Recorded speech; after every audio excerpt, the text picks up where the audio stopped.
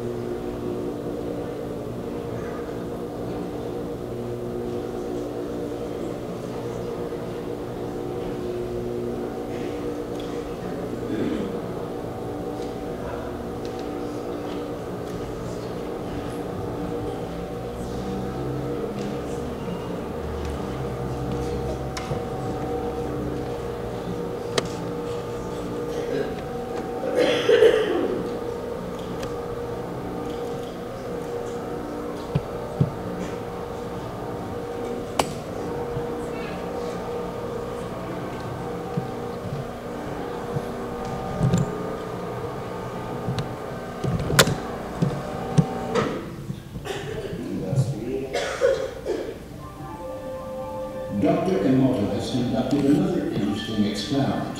He placed rice into 3 glass beakers and covered it with water. And then every day for a month, he said, "Thank you" to one beaker, "You're an idiot" to the second, and the third one he completely ignored.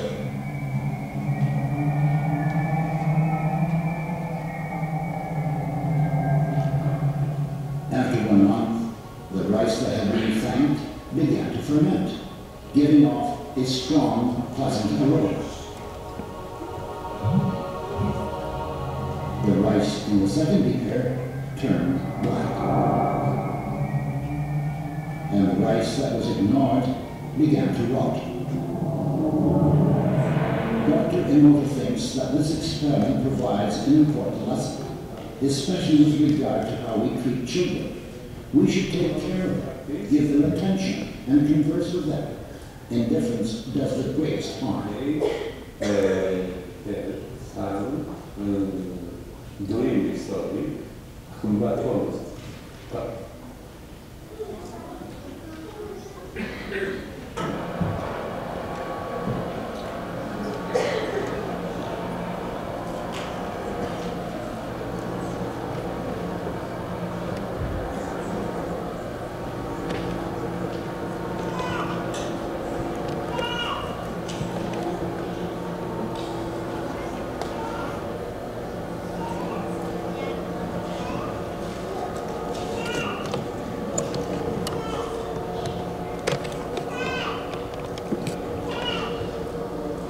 Two strangers in the street meet. One boy starts with "Yo." "Yes," says the other. "Not so sure." So the first tries, "Hey." "Who?" "You." "Me?" The story of you and the story of me. It's a story of life on Menu Street, happening tremendously right this minute. "Yo, Yes" by Chris Foster.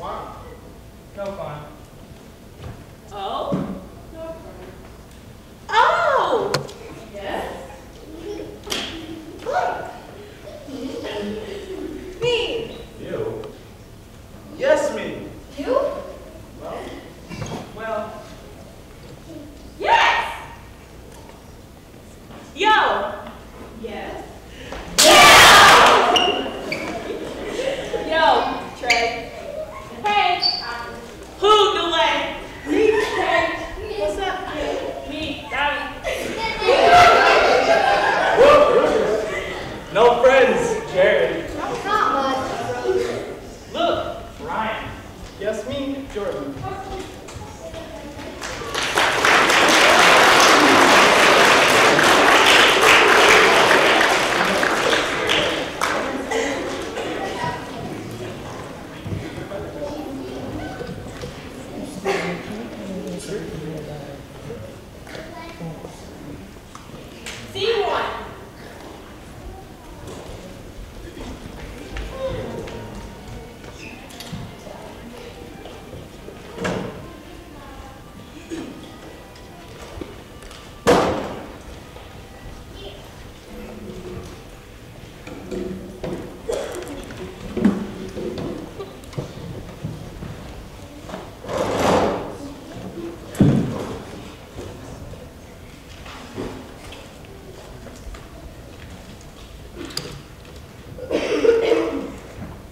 Doctor's waiting room. Laura's absolutely flipping through a magazine. Her best friend Mona is with her for moral support. Laura thinks she may have a serious medical condition, so she brought her best friend with her. Mona, seeing Laura is anxious, tries to get her mind off things. Do you have a quiz? What's the quiz? Take the quiz. Okay, if you insist. What kind of girlfriend are you? Question 1. If you were to choose a dish for a romantic evening, what would you pick? A, pizza, B, prime rib, C, salmon, or D, Chinese takeout? I have to choose D. Does it make me lazy? Question 2. If a pig was to be named after you, what would it be called? A, zombie, B, classy combo, C, Long Island goddess, or D, spastic spritzer? Oh, I have to go with D again. I think this is making me look bad. Flip to the if you have the most D's, you are crap. You're just assuming now. Yeah, of course I am. I'm telling you. I don't need anyone to tell me. Just flip to the end. Lauren there?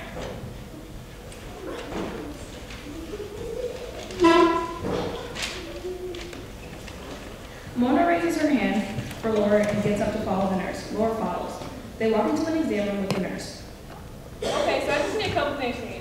You know, paperwork. The nurse hurriedly gets the file out, looking at Laura's form she filled out. Okay, so it looks like you didn't fill out the date of the last period. Do you want to look at a calendar? Sometimes it helps you see the dates. The nurse smiles, holding out a small calendar hopefully. Laura looks a long time at the calendar and starts flipping pages. Well, come to think of it, I just don't remember. I guess, no, that's not it. Could have been Winterfell? No, Mona. Do you remember when the last time I cried commercials and made cookie dough ice cream? Well, I don't know. Was it before or after Christmas? The nurse raises an eyebrow and takes the calendar gently from Laura's hand. Let me ask you a few more questions while you think on that. You want to count the formats you spent the last several times a couple of weeks? I was just blowing iron, I guess. You know. Didn't eat much that day because everything made me a bit weak. Right.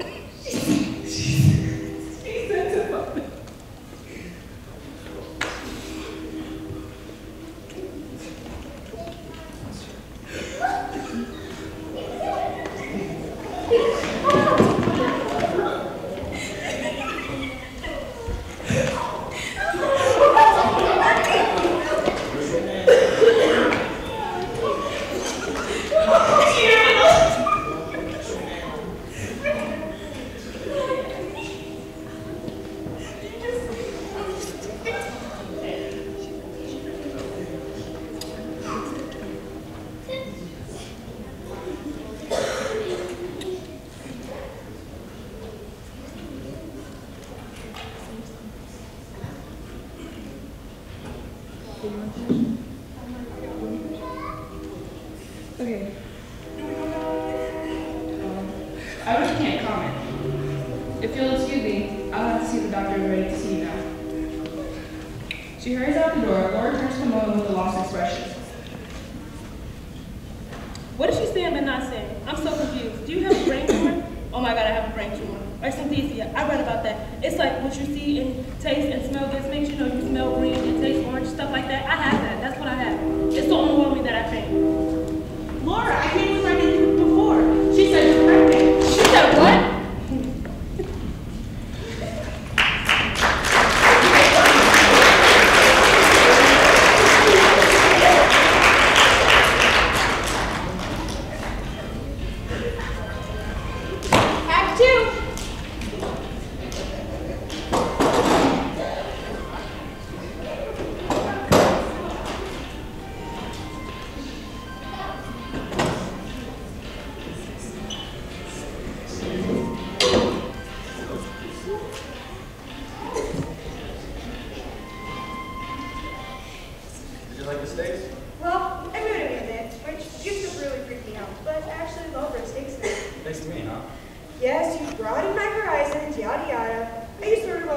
but now my whole world has changed. Pretty soon you can go on ice fishing with me.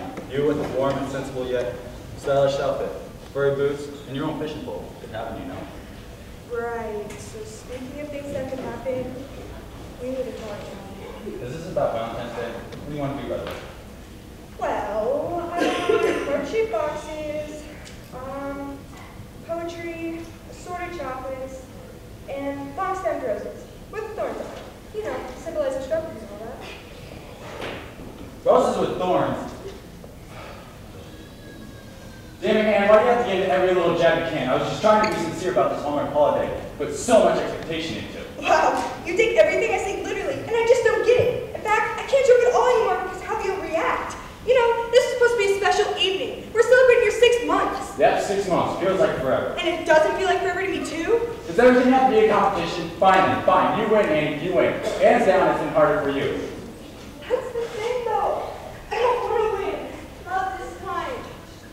Look, it's been hard, but truthfully, I can't imagine what it's been like for you. Alcohol is how you cope with your pain, with your stress, with your happiness, even with your boredom. And now, you have to feel things again. It must be overwhelming. Yeah, it has been. I mean, it is.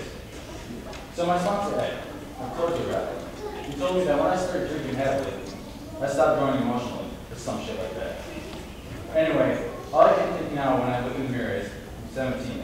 I'm emotionally 17. It sounds crazy, but it doesn't feel crazy, truly. I'm feeling things that I don't even know what to name. Like, I need to come up with new names for the crayons in my box or something. That's deep. The crayon analogy, I mean.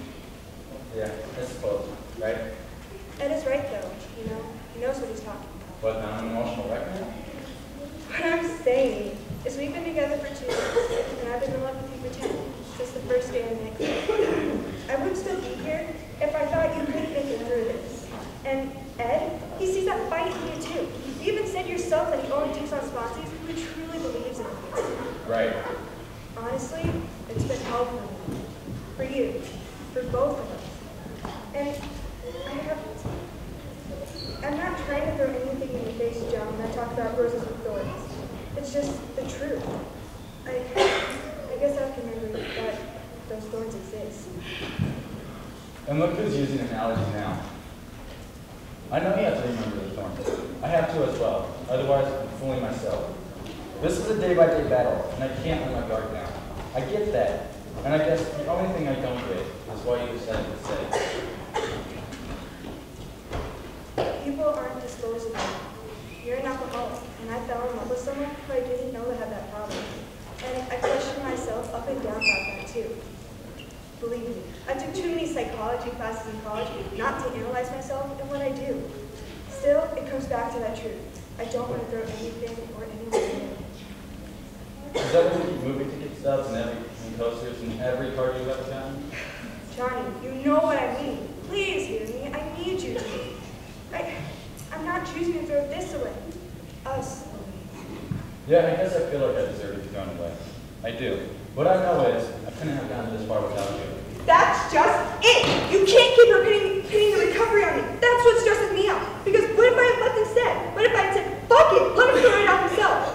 What if I just left? Would you have still gotten into treatment? What would happen? Would you have... Anne. Johnny, I tried to talk to you about this earlier when you first sat down. My mom called me last week. And I can't get the conversation out of my head. She said I should leave. She said I'm unhappy and in denial. And I really don't think I am, but isn't that the definition of denial? I don't know. She told me I'm making excuses for you. That I'm justifying your behavior, like she's some sort of doctor-filled guru. But what did she write? There's this picture recognition when she was talking, and it hasn't left me since. And I hate that. I'm so confused. It's been 6 months, but I know it's going to be over the road. But I want to travel with you. I do. Hey, listen to me, please. I love you, and I'm so sorry. I wish I had better words for what I feel. But remember, I'm like 17. Anyway, maybe your mom is right. Maybe you should leave me. But maybe, just maybe, you're right in saying that no one is disposable. But anyway, I want you to turn around. God, John, no, I can't do this. My mom, she said I should just walk away and save my heart. She said you'll never provide a normal life for me. It's your 6-month trip in my day. She said what?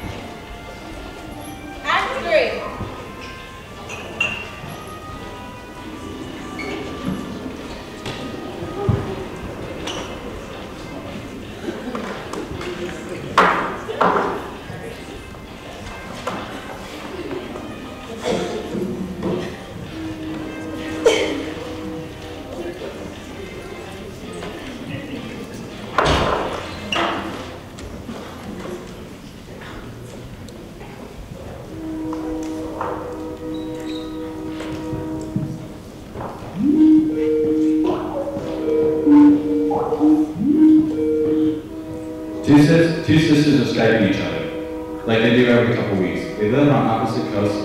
Claire, 25, in Portland, and Olivia, 30, in Reno, which is where the two of them grew up, and where their dad and family still live. Their mom passed away a few years ago from an illness. The Skype phone call can be heard, and Claire picks up. Hi, Liv. Cheers, how are you? How is my baby sister? Just got back from my run. I'm about to 5 miles now, which is actually really good for me. And I have like 10 loads of laundry to do today. And I'm a vegetarian again. That pretty much covers it. What? 10 loads? Do you even have that in clothes? That's the piece of food you're going to comment on? I'm surprised. Oh, you know what I think about vegetarians and running, so no need to say regardless, no, I say. Fair enough. Let's see. I should just eat a cheeseburger already because I need some protein and fat in my diet. And I would get sick less if I just ate meat. Don't you know? And tofu is a mealy food. And why am I not suspicious of food that can take on any flavor of whatever it's cooked with? So far, that sounds like me. Go on. And running is hard on my knees. And don't I recall that dude who ran the first marathon dropped dead? And should that tell me something? And don't forget, everyone you ever see who runs look pink. Right. How could I forget that? And how is Gary, or is it Gavin? I can't keep up. It's Gavin, actually. Where did you meet Gary? And yes, he's doing well. But he's joining the Peace Corps, and I don't know how I feel about long distance. I mean, Ghana's pretty darn far. Well, there's Skype. Stop it. I'm actually really bummed about this one. Gavin is smart, funny, and actually got me flowers for no reason. Sorry, honey, you did seem kind of excited about him last time you talked. And such life, I guess. So anyway, how's that? Damn it, Simon, Claire, honey, I'll be right back. This cat knocked over my ivy. Seriously, that cat just loves my houseplants. So, it's so annoying. I don't even know how he talked me into it. Right, well, it's still weird to me that you married a cat lover. We've always been a dog family. Remember Honeycutt, who had 3 legs, when we were growing up? Honeycutt? I haven't thought about him in forever. How's your memory so much better than mine? So anyway, Liz, how's Dad? Hey, I have to look at my coffee. Clever, can you hold on a second? Hold on, you hardly ever use that stupid nickname. What's going on, Liz? Tell me. Look, I didn't want to tell you over Skype. I wanted to wait until you got here next month so you could see yourself. Okay, now you're scaring me. What the hell is going on? Dad had an episode again last week. The neighbors were visiting and called and said Dad was so confused and may have a mini stroke. What the heck, Lizzie? Why didn't you call me? I Could have done what, Claire?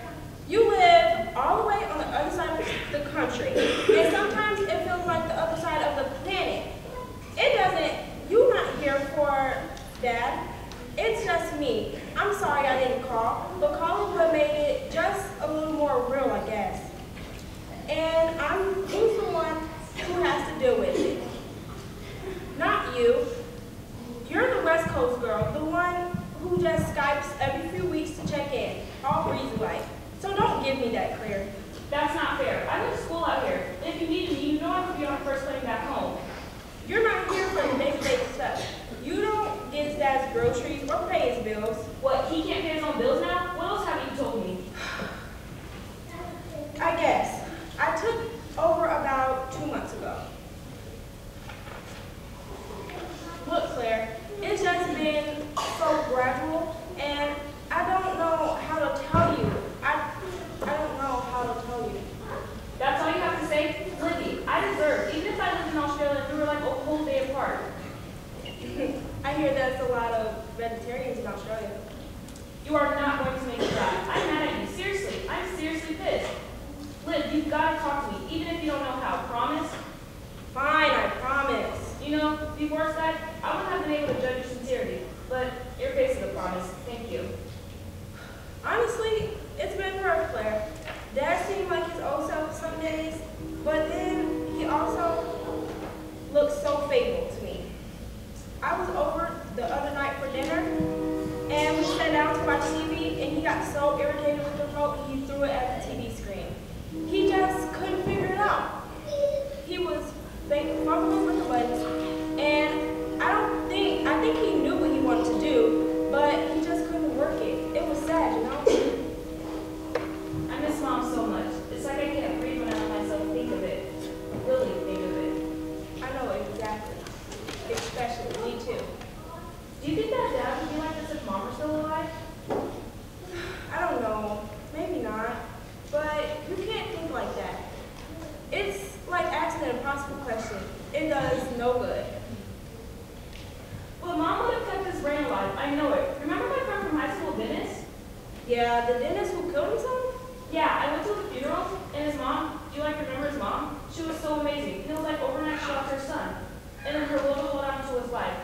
It just disappeared. We walked up to the casket, and she told me to talk to him.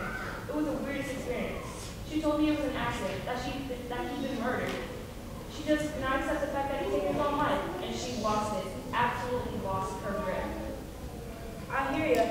I just have to face you out with head on.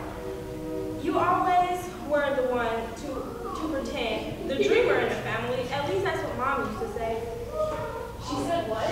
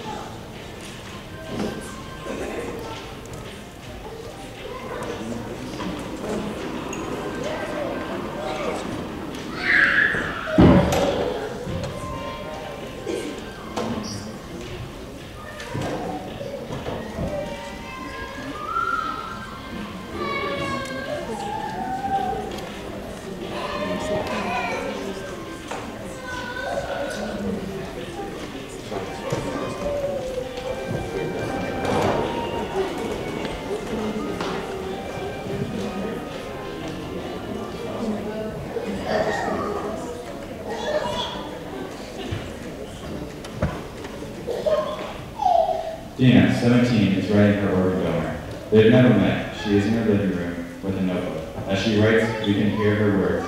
On the opposite side of the stage, Mr. Gibson, the donor's father, reads her letter that he has received in the mail that day and reacts accordingly as he hears Dina's letter.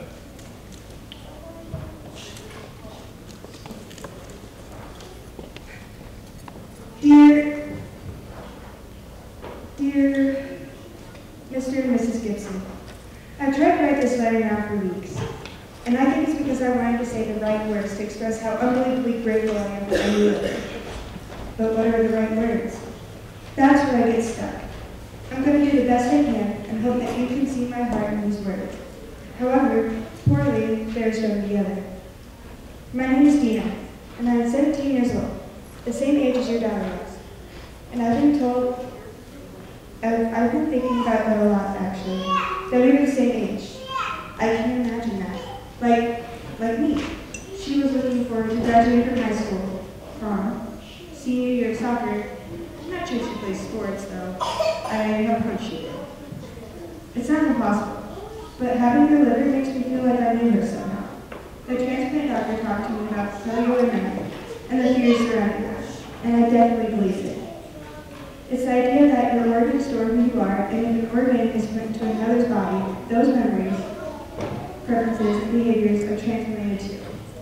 All the goals that your daughter had, the future that she imagined, and the wedding she always wanted, the colleges she's planning to apply to, it's like I can sense those dreams with my own body now. Like she's whispering in my ear. All I can say is that I will do all I can to live for the both of us. I will graduate in 2 years, which is a bit later than my class, but that's because of all the school I missed from being sick. I have a genetic condition that is quite rare, and I would have died without a transplant. I was put on the list when I was in middle school, but my symptoms rapidly progressed a year ago. That's when my name moved to the top. And it all happened just in time. The doctors say I'm healing well, and there's no sign of rejection. I don't need you to know that. Time is a strange thing, but I believe that everything happens for a reason. I don't know if you are religious or spiritual or nothing at all, but I know without any hesitation that your daughter and I were meant to be linked. I know things about her that I can't explain, and I don't want you to freak out, but I want to share with you because it may bring you comfort. I can only assume it's cellular memory, like I said before, because that is the only way I can make sense of what I've been experiencing since the transplant. For example, your daughter must have loved music, because I've suddenly had an interest in all types of music, which I was never moved by before. A song will come on the radio, and before I know it, I'm crying because I feel the emotion behind it, even the instrumental songs. Also, I have an unexplained love of citrus fruits now. At first, I thought it was a vitamin deficiency, like a side effect of my anti-rejection meds. But I can actually eat a lemon like an apple. It's really strange, but I know that it has to be a daughter who loves sour fruit. Carla, would you come here for a second? You got to hear this.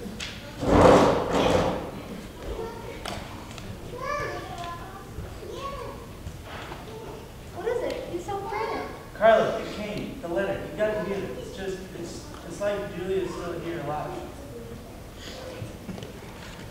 I feel so strongly that your daughter's spirit is still very much alive. Sometimes I talk to her, and it's like she can hear me.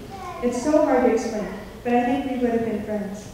There's one more thing, and I hesitate to share this, but again, I feel like it may bring some sort of comfort or validation. Since the transplant, I'm afraid of water, and it's totally irrational for me, because I used to take swimming lessons and wanted to be part of my school's diving team before I got sick. I even wanted to live by the ocean because I thought water was so mesmerizing. But now, I can't go near it.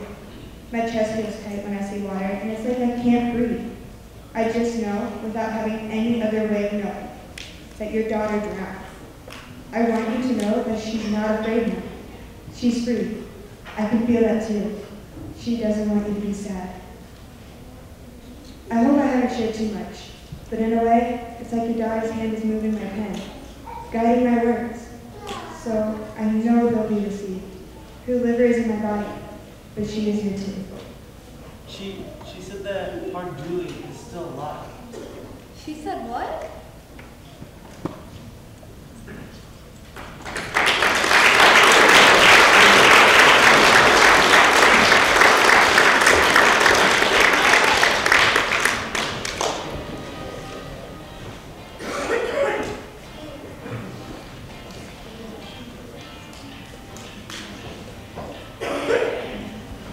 Scene 5.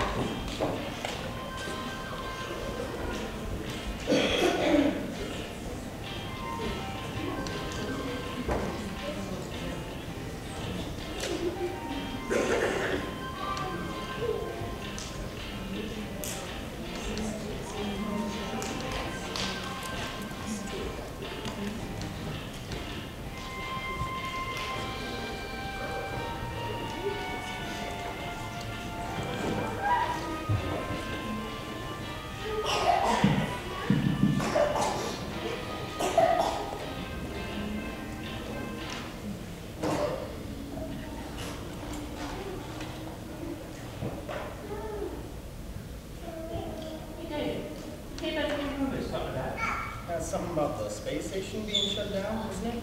Yeah, one of the times. Man, those politicians look great. Yeah, I get a bit of stress on the administrative side. You know Jane? Yeah, all right.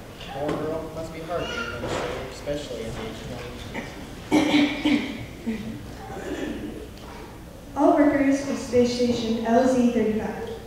This is your Administrator Jane. I'm here to address some rumors floating about the station. Although, I hate to say it, the station is being shut down due to concerns of the recent terrorist activity against the Foundation. I've been told the main concern is the station being pulled into the earth because of said terrorist activity. Now, this doesn't mean you'll lose your job. As of now, all employees are going to work disassembling the whole station until the end of the year. When we reach the end of the year, all workers will transfer to our station on the move to the military that will destroy what's left of the Great Station, our home for the past 45 years. Enjoy your days and goodbye. She said what?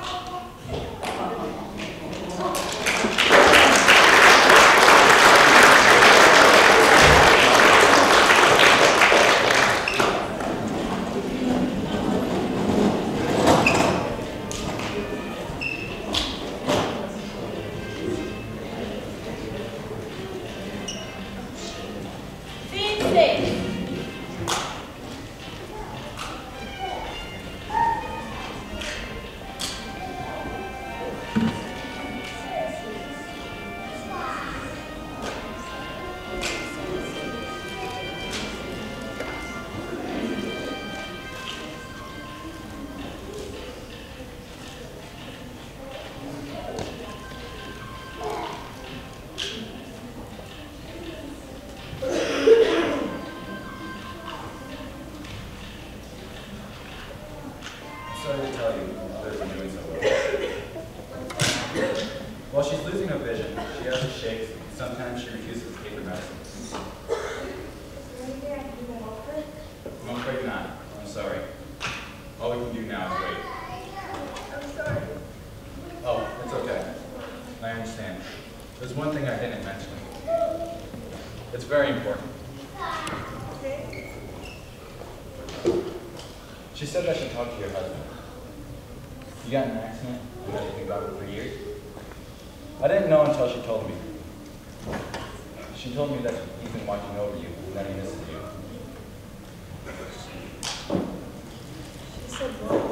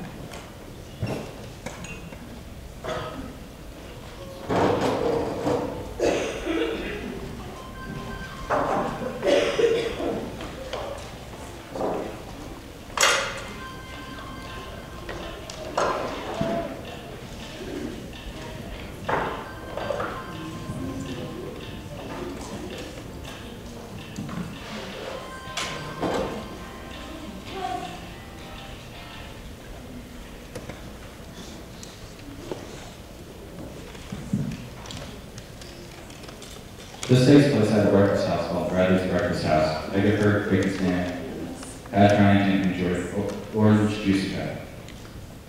I'm feeling a bit cramped in the shell. Bradley picks up the egg carton. Whoa, where are we going? Bradley sets the eggs down. I think we're taking a trip to Eggland.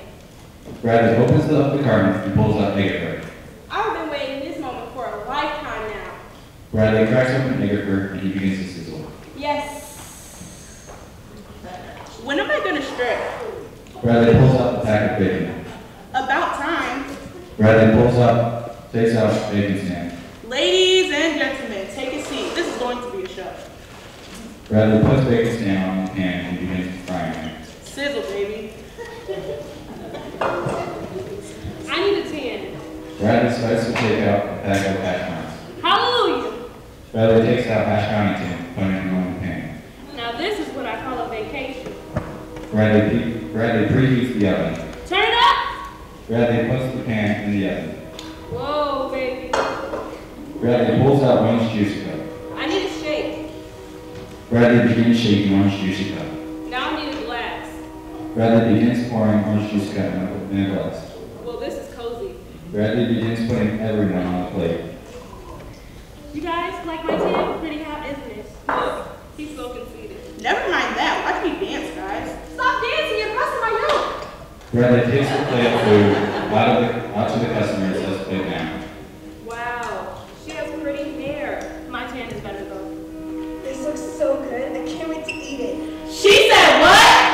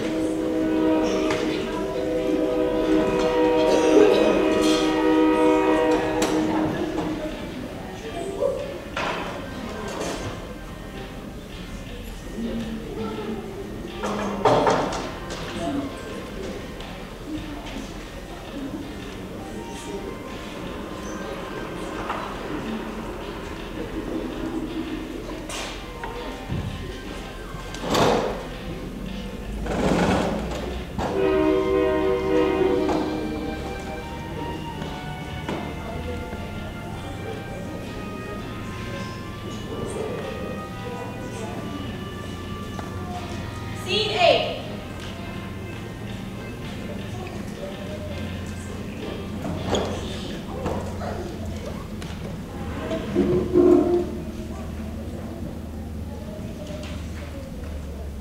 In the streets of London late at night, someone has been brutally murdered and tossed into an alleyway. The next day, as random townsfolk Olivia was making her way to the store, happened to look towards the body. She then runs to the detective's office, where the two detectives, who go by the last name Jim Kohack and Jackson Judy. Oh my God, is there anyone here that can help? Please, miss, come over here. Now, what seems to be the issue? Well, yeah, you see, I was doing my errands and, getting my groceries. While I walked past this alleyway and I happened to look down and saw a dreadful sight. So Juicy, what's going on out there? It's a young woman by the name of... I'm sorry, Miss Bo. What's your name? My name is Olivia and I'm here to report a murder. She said what?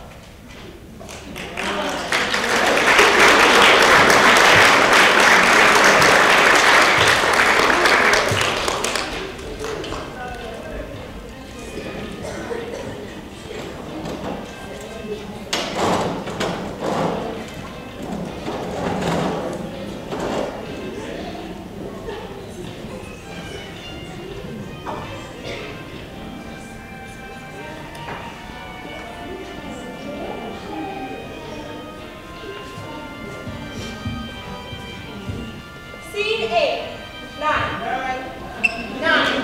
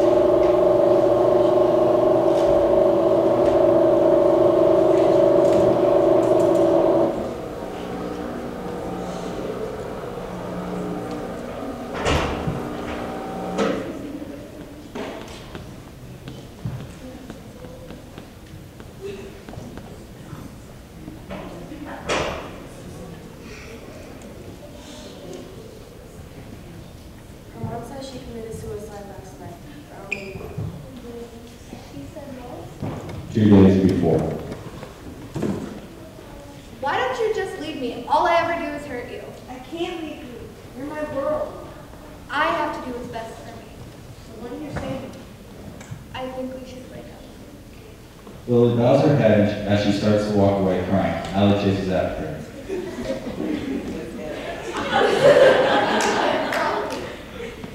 Lily shakes her head as if she's saying yes. Lily goes home in a very depressed state and takes out a coloring book. Her phone rings. It's a text from Allie. Allie's text. Lily, I love you so very much. I promise you this isn't forever. We will get back together. Stay strong. Lily smiles in pain and texts back. I love you so much too. I hope so. The next morning, Lily walks to school with her head held low. Allie walks up beside her with another girl, holding her hand. Lily looks up with heartbreak and anger in her eyes. She screams at Allie. You liar! You damn liar! You said that we'd get back together. That was the only one you wanted. You liar! Allie looks at Lily in complete surprise, not realizing how bad she hurt Lily, until she looks into her eyes. Lily, I'm sorry. I do love you. No, don't even say it. If you love me, you would have broken up with me for someone else. Especially. That night, Allie's phone rings. It's a text from Lily. Lily's text. Thanks, Allie, for making me think I was all you wanted. Thank you for playing me. I'm so stupid for ever letting my mind down. I should have known it was too good to be true. I hope you have an amazing life. And whoever you are with makes you happy and happy and proud. I love you, Allie. Goodbye. Allie starts to cry hard. She calls Lily multiple times in a row. Lily doesn't answer. Lily won't answer her text. Allie gets her friend who tried to call her. No one can get a hold of her. Allie starts to panic and runs over to Lily's house. No one answers the door. Val, Lily, and Allie's best friend text Allie and tell her the unexpected news. Her mom said she committed suicide last night, around midnight. She said what?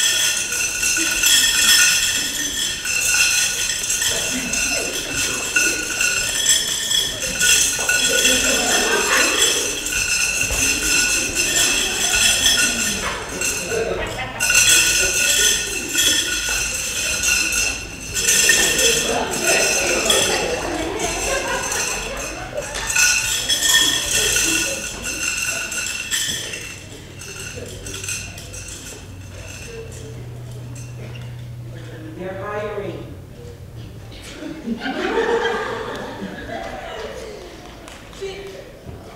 She said what?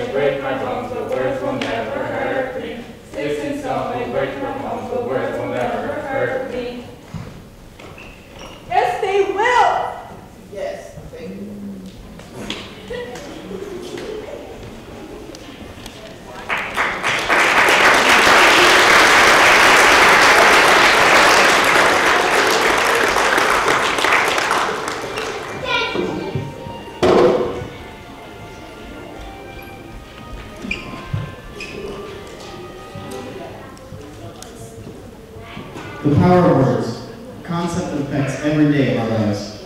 From the moods words put us in, to a song we hold dear to us because of events of our past. That movie that makes you cry, that comedian that has you rolling in laughter, or that song that has everything inside you breaking down and tearing at the seams. Thanks for visiting Metro Theater, or as we like to call it, theater therapy, where the power of words becomes all too apparent by the tears shed, the laughs we've had, and the moments we cherish most. I recall an old saying that we used to hear our teachers say in middle school: sticks and stones may break our bones, but words will never hurt me. Or at least, that's what they told us. In recent years, I've discovered a revised version of this old saying that hits a little closer to the truth. Sticks and stones may break my bones, but words just might kill me. Now you can take this in the metaphorical sense of the term, meaning the heartbreak that sends us through, or the way mean, horrible, and nasty remarks that we get from our peers can break us down on the inside and completely destroy who we are, if we let it. Or you can take it in the literal sense of the term. It's a story we've all seen on the news way too often.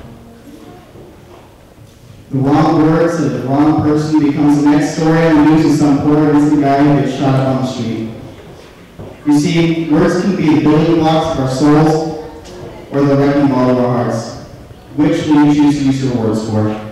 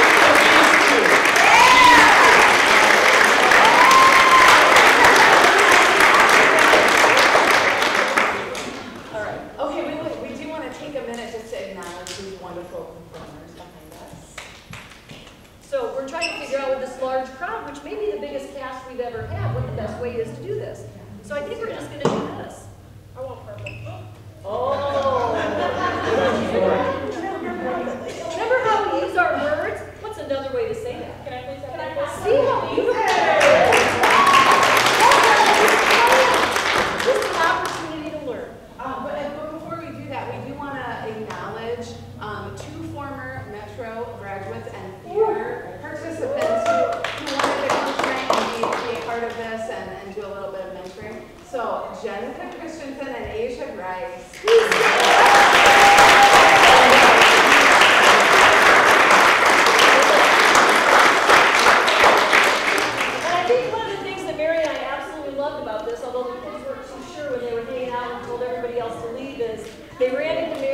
see them occasionally, but they're like, oh, can we come, can we help, can we be involved? So they joined us pre-show to give the kids a few words of advice about how do you stay calm, what's the best thing to do.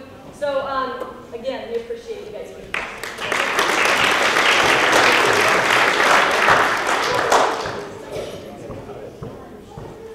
First, we'd like to acknowledge Jax for his awesome work with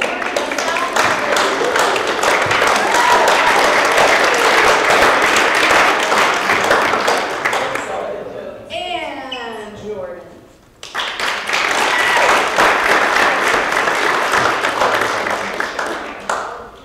as well as Leslie.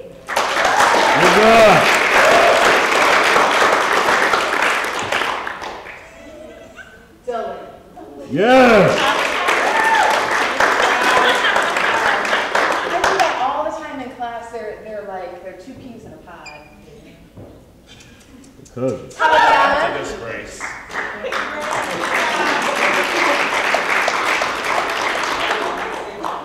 Jared? Oh.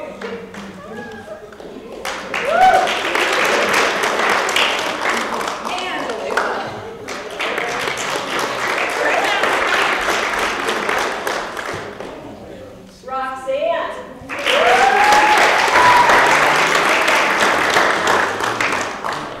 Ryan.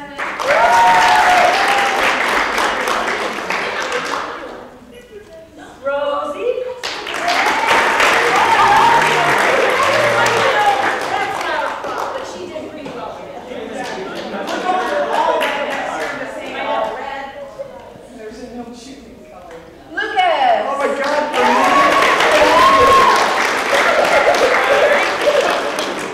This takes you down.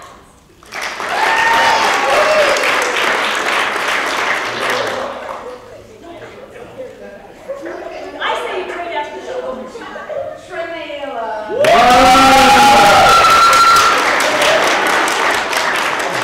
Good job, Trey.